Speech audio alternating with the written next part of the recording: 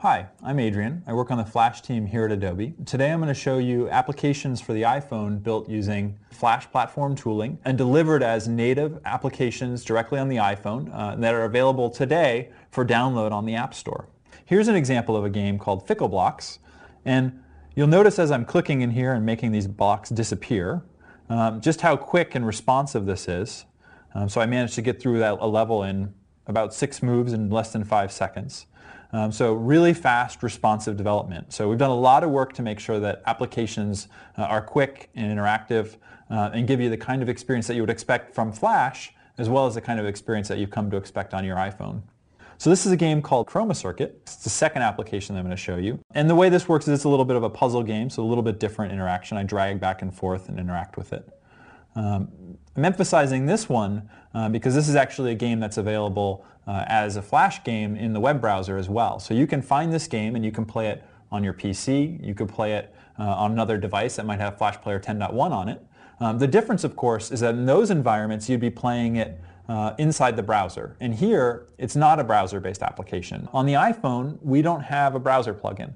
Flash Player 10.1 isn't available. And can't browse to this application and just start using it. And so what developers have to do is they have to go inside of Flash Pro and they have to export that project to a native application for the iPhone. While you're using Flash Pro to build these applications, it's being converted from SWF down to IPA, which is the native file for applications on the iPhone, and so it's installed. There's no runtime interpretation, there's no JIT.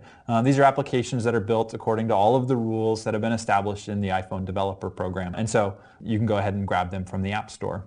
When I say you can grab it from the App Store, you can do that on your device. So I can go in here and I can pull up the App Store. Or on your PC or your Mac, you can go to the App Store and you can pull it up there and purchase it and then connect the device and download it. So it's a really exciting time to be a Flash developer. You're now able to build applications for the iPhone that are native applications. They're designed and built with ActionScript 3 using Flash platform tooling. So the opportunities are almost endless.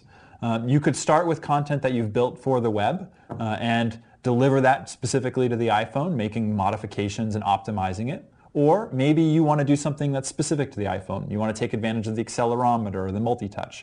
So those are some of the capabilities that we've exposed inside of these applications so you can take advantage of them as well. As a user, what's really exciting is that there are over 1 million Flash developers and designers that are out there right now building the best games on the web, the best experiences on the web, now able to deliver that for your device as well. If you're a developer, designer, or just want to find out more about what it means to have applications for the iPhone built using Flash platform tooling, you can go find more information at adobe.com/iPhone. Thank you very much.